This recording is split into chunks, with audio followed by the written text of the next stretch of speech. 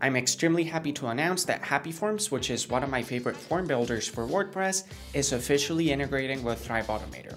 Now, let me show you the power behind Happyforms and some of the magic that it can do alongside Thrive Automator.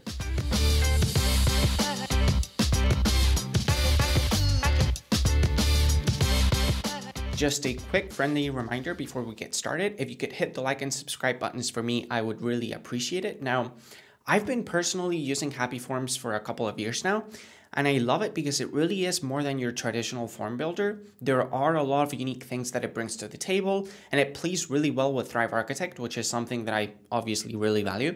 But rather than talking to you about it, let me show you how good it is. All right, so we're going to be operating under the assumption that we own a business called Stark Industries, and we are currently looking to raise some money from potential investors. So what we're going to be doing is we're going to be using Happyforms to create a form that we can put on our website that walks potential investors through the submission process of investing in Stark Industries. Let's do it. Alrighty, so I have Happyforms installed on my WordPress website. I've got a couple of forms here already created, but let's just go ahead and create a new one from scratch. Let's call this one Stark Industries. All right, so let's quickly brainstorm a few of the things that we may be interested in asking people. We may probably want an email address. We will most definitely want a first and last name. We can make use of Happyforms to present them with a list of projects that operate under the Stark Industries umbrella and ask them which projects in particular they're looking to invest in. We can probably ask them how much money they're looking to invest in as well. Something that I like doing and something that I really like about Happyforms is that we can actually charge people money before hitting the submit button. And so if people don't pay whatever amount we're asking them to pay, they can't actually submit the contact form, which is pretty powerful. But yeah, let's just go ahead and put this into perspective here. So we have a new form, Stark Industries, and let's add a new field here. So we agreed on the fact that we are definitely going to want an email address. So here we can label this as email. And this is a field that we are definitely going to want to show. And here as a placeholder, let's just type out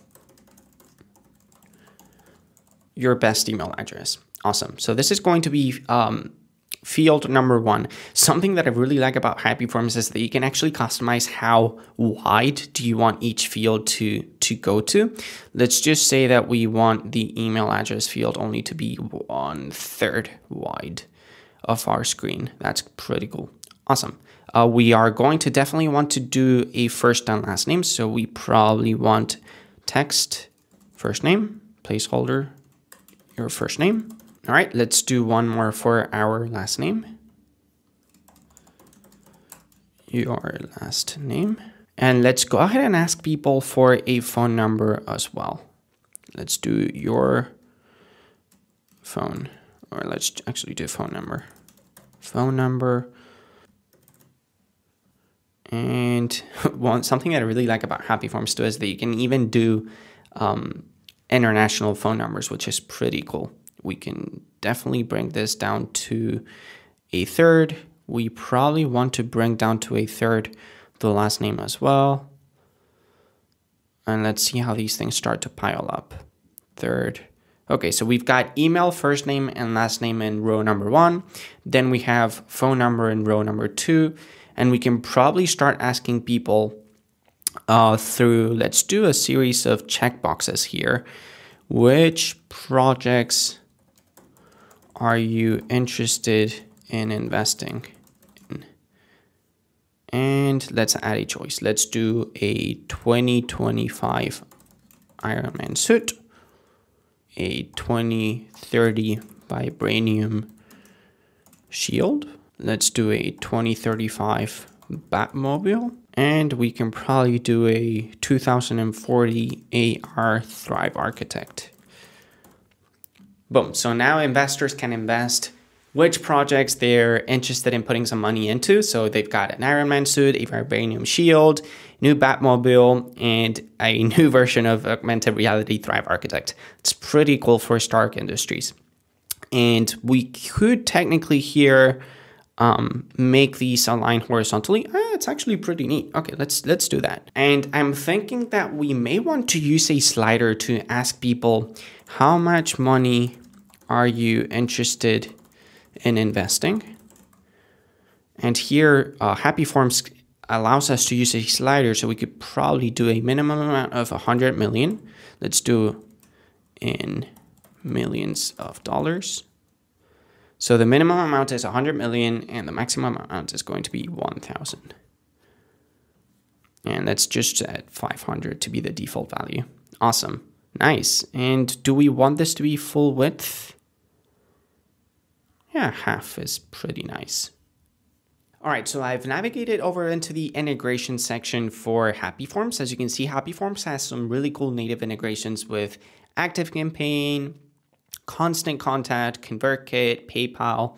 I've personally integrated it with my own personal Stripe account, which means that I can actually charge people before hitting that submit button, which means that if I want people to pay, let's say, a deposit of $100 to get placed into a list of potential investors for Stark Industries, they can only do so if they do indeed pay those $100. So let's actually set that up here. Let's add a new field and let's do a payment field and let's do get placed in our waiting list. And the price is going to be $1,000. And I want you to check this out because this is something that I'm absolutely in love with. Happyforms comes with logic enabled, which means that if we use logic for this payment field, we can tell Happyforms that this field is only going to show, for example, if people only select that they're interested in investing in, let's say, the Vibranium Shield. And so anyone that doesn't actually pick out the Vibranium field is not going to see the option of paying. But if I do enable that field, boom, I can hide and show that field, which is pretty cool. And you can add as many logic groups as you want, which is pretty freaking awesome. Now, I'm not actually interested in doing that for this particular scenario. I want to make sure that regardless of which project they're interested in investing in, that they do indeed pay $1,000 to get signed up into our waiting list. And let's just, for the sake of keeping this super professional, ask people to sign this form. So let's do sign to accept our terms and conditions. And let's make this full width. That's pretty nice. Awesome. Okay, I'm liking this. And we can even sign this if we wanted to here in our preview. Let's try our best. Tony. Awesome. Done. Now, the next step is to tell Happyforms what happens once we're actually ready to hit submit. So we can force people to get redirected to a custom URL, which kind of makes sense, right? I mean, the logic behavior for, when someone submits a contact form is that we redirect them to a thank you page so that we can keep track of our goals, how many people are actually completing the form, and all of that nice stuff. So let's just go ahead and do starkindustries.com/thank you. We want to make sure that we only allow one maximum number of submissions per person. And I actually don't want to save a draft for any particular user, so we're going to leave that empty. And something that I personally do like doing is making sure that I receive a copy of each submission delivered to my email. That way I can keep track of who is submitting my form, what their responses have been like. So that's something that I do want to definitely activate. For the email display name, we're going to do Stark Industries website. And the subject is going to be new potential investor. And there's a few things that I like doing when it comes to styling my forms. I like coming inside the general settings here and just giving some padding all around the form. And inside our field borders and spacing, I really like giving this some really wide spacing so that the form just has a lot of breathing room in between sections. All right, let's hit save and see what this looks like on the front end of our website. So to embed a Happyforms form on a Thrive Architect powered page, it's as simple as simply coming into the list of all of our forms, and let's copy the form ID to our clipboard. All right, let's create a new page. And let's just pick out a pre-built landing page here. Let's do one with Quick, for example. All right, so we have our landing page opened up here with the Thrive Architect editor, and now it's just a question of finding a good place for it. So let's do a new background section here. Perfect. Let's center things here, vertically speaking, content box. And let's just do the shortcode. Center this. Let's hit save and let's see what that looks like. And voila, here it is. So it looks pretty nice. I mean, we could spend a little bit more time maybe tweaking the colors. This is a pretty straightforward form, prompting people to enter their email address, first name, last name, phone number. We can multi-select if we wanted to, which projects are we interested in investing in. And we have our slider here to let people know how much money and millions of dollars we are interested in investing. Now, the cool thing about Happyforms is that it's able to pull up data that people have saved in their browsers. So if I were to click on this credit card field, for example, it will show a list of credit cards that I have saved in Safari, in my case. And here, even the drawing is super smooth. I really like this. You obviously need to be signing with either your mouse or your trackpad. It's not going to be super 100% accurate, but it works really nice and it's super smooth, which is something that I absolutely love. Now, we're not quite done yet. Let's see what we can do with Happyforms and Thrive Automator. So since we have Happyforms installed on our WordPress website, Thrive Automator is automatically capable of detecting it, and it has it show up here under trigger categories. So let's pick Happyforms as our main trigger, and let's see what we can do with it. All right, so when a Happyforms form has been submitted, this is going to be our main trigger. And in this case, it's going to be the Stark Industries form. Let's see what we can do here. We can send someone to our email marketing service and tag them inside, let's say, ActiveCampaign. This is pretty neat because that way you can start curating a list of people that are potentially interested in investing in your own company, which is nice.